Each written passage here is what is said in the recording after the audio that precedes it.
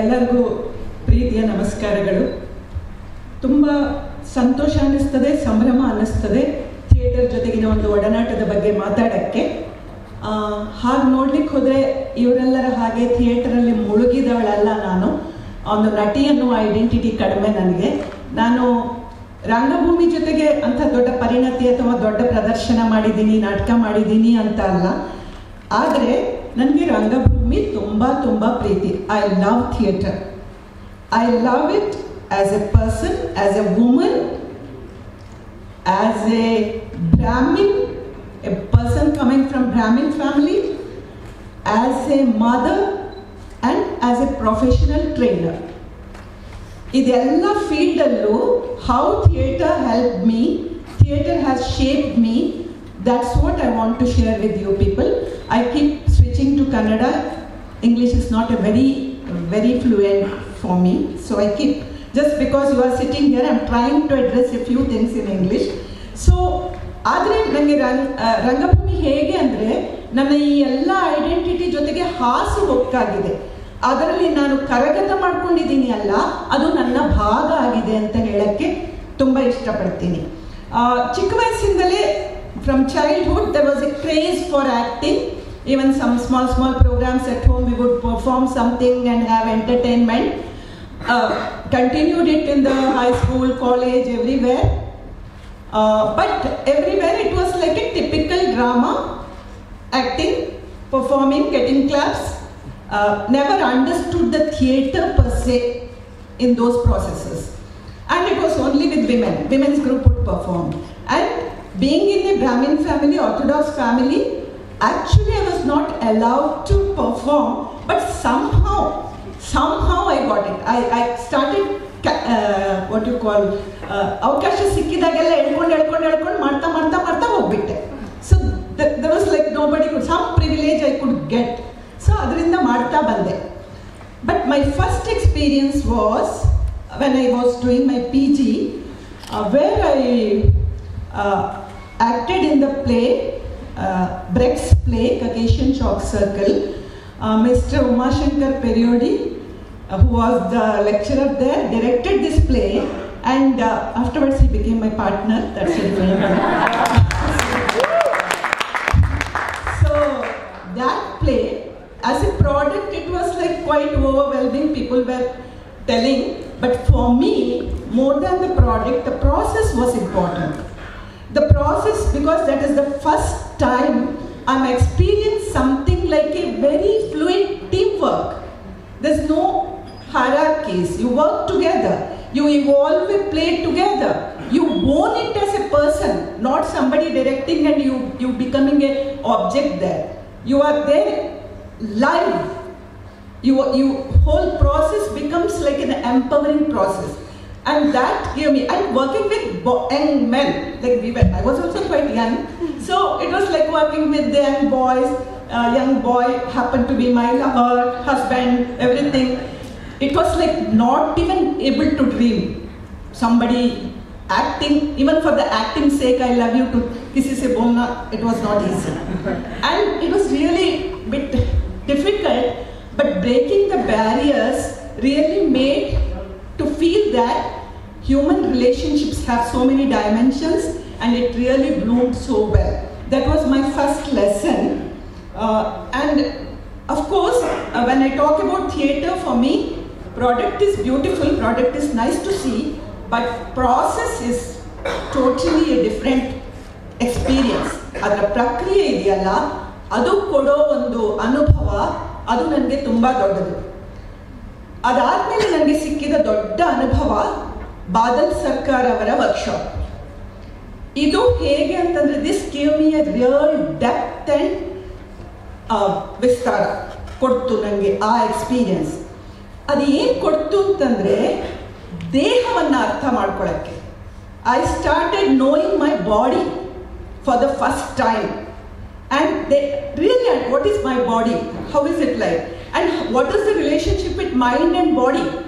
How is it so together? How it influences each other? And how in the expression when you act out or whatever you do, how body is also very important. You feel that expression is not just a matter of talking or something. It has a body element, very powerful element, actually powerful than the verbal media I felt. And as a woman and being in a Brahmin family, see, the concept about body, what we experienced as women, is really, really very inferior feeling about your body. You feel your body is dirty, you feel you are asked to be like modruskondo, taggiskondo, ಕಾಲದಲ್ಲಿ ಕುತ್ಕೊಳ್ಳೋ ಹಂಗಿಲ್ಲ, ಕಾಲ ಮೇಲೆ ಕಾಲು ಹಾಕಿ ಕುತ್ಕೊಳ್ಳೋ ಹಂಗಿಲ್ಲ. ಒಂದು ಸ್ವಲ್ಪ just to bend also, you feel very careful. Something will be shown and you have to be very careful about your dignity. False dignity it is, but still you feel that you have to carry yourself in a way that your body is not shown. It's covered as much as possible. And the untouchability you feel during the periods, all 3-4 days, especially in the Brahmin family, you are outcasted, and the whole feeling that what is your body? Your body is made to feel a matter of shame. It's not a matter of dignity or something. So it's like it goes on for 20-25 years, this experience. And when you go out, the kind of looks you experience, how people look at you, and the kind of sexual looks, yes. All this, how it affects our body. And ultimately, by the time you are a young woman, you are so shy and you are so rigid with your body. So, Badaga's workshop really helped me to explore the beauty of the body. And there I started loving my body, respecting my body. That was the beauty of it. And other things, other elements I learned in that process is like an atmosphere without hierarchy. And there's no recognition for the typical concept of beauty. You have this sense, no, people call me beautiful, but the real beauty, what is it? Real beauty. And all those who came to the workshop, there was nothing like one person cannot act, one person can act, nothing. Everybody could. You might have experienced it several times as in the theatre workshops. You feel everyone can come out. Everyone can like really express themselves. And the other thing is, touching is not a crime. Touching has a beautiful element. And touching has so many layers. It can communicate different range of feelings and experience, and it could be very respectful, and it could give you another sense of world. So just imagine what we in the other normal life try to snub, that we could experience in the theatre workshops. Touching could be so beautiful, and in a lighter manner, sometimes you get little excited, happy with the touch. There's nothing wrong about it. Enjoy the beautiful touches, have that sensual experience also. That's also very good. Innondu vishaya, the other thing I learned is the whole thing of trust. In the theatre atmosphere, you feel the sense of trust between each other. And another beautiful thing is, nothing has been pronounced as, okay, we are talking about equality, we are talking about sauhardate, nothing. Without uttering these words, you experience the equality, you experience the sense of empowerment, you experience the sense of like looking at beauty of different people. So that's the beauty of that I could learn in. Adarmele the beautiful opportunity, little things. I have done small experiments, nothing great, but all this has influenced me to grow. The other experience I had was with Ekadari, Prasanna sir has directed. That was another totally different, intense experience.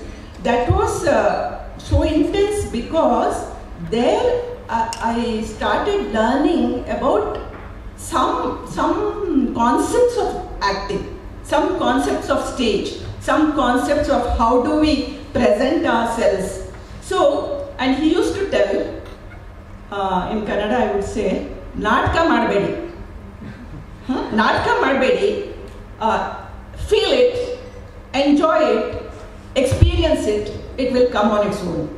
So it was like in Kannada when you say, you are going to do the Nataka, but he kept telling, don't Nataka Madbedi, Natka Madbedi.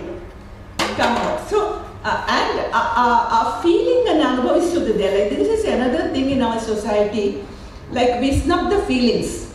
We don't let the feeling bloom properly. We don't express feelings. Anything happens, any discussion, first you talk with the intellect, not with your feelings. And that is possible in the theatre atmosphere, where you really acknowledge your feelings, share your feelings. And the other things, respect to the labor, shrama. That was what I learned along with Prasannaji, where, as you all know, we clean the toilets, we clean the floor where we work, and it's like respecting the work, and there is no hierarchy of tasks. Acting is also important, performing is also important, swabbing the floor is also as important. That sense of respect to the thing. So, all this made me feel that when I, as a trainer, work as a facilitator, all these aspects have helped me communicate better, work with people better. I am a gender trainer, and when you do the facilitation, it's not just intellect which matters, it is the sensitive approach, and being sensitive to each other becomes very important. So in this process, I had one more director help me, Mohan Chandra, Mangalore, who helped me evolve small plays, the stories coming from the field where I worked. It's like it was part of my profession. It's not as a theatre I did it as a communicator. I wanted to communicate better with the people. So I picked up stories from the field where I work. I used to work with the tribal women and rural women in this area only. I was heading an organization. So interacting with them gave me lots of insights. So used those stories to bring out small plays. Smaller, 8 minutes, 10 minutes. It is single person performances. But what used to happen was, it was part of my training. I go to the people, I perform it, one performance, discussion would unravel whole day. So it's like that. And these are so flexible, no costumes, no special costumes. 10 people, I did it in my family and immense of my family, or it's on Kautumbika Daurjanya, that is domestic violence, sexual abuse, all these little plays on different things which poses question to the audience. So then we have discussion along the line. So this was helping a lot, and it was very flexible. Like there's a scene in Durga. There's a scene in Durga, there's a play, so where the husband beats the wife, and sometimes crazily people laugh. I don't know, it's a defense mechanism or something, they laugh it. So in that play situation, I could easily stop and say, you are laughing now, but you know how I am feeling just now after getting such a abuse from my husband. Can you just relate to my feeling for a while? So it's like immediately within the play you can like interact with the people. This was so powerful in my training process, 1 or 2 plays always. And the other thing I very effectively used was the image theatre. This is like to make people feel their inner feelings, express their inner feelings. So image theatre was very helpful. Like I remember a few gestures always, like you all must be knowing what is image theatre, especially you people. So it's like people just get warmed up and you give a theme and they have to give a visual image of how do they respond to that word. Like I was working in the district of Koppal where maternal deaths were very common. So I was working with a team of team who were working on this issue. So in the process of image theatre, I gave this word becoming pregnant. It was like some bomb blast. People, the gesture of people was, you know in the cinemas, how news of pregnancy becomes. You carry the heroine and you feel how everything happens. But here, everyone sulked, became very depressive, became like the whole image was so capturing that you could feel the sense of fear they have about the whole pregnancy process, the apayal dangers they experience in that. And from there, it's easy to address the issue. We could have a nice dialogue with them. And the other thing, we give one more theme, usually I bring it. Your husband is about to beat you. So most, 99% of the gestures are becoming shrink. No, there's no gesture of reacting, stopping.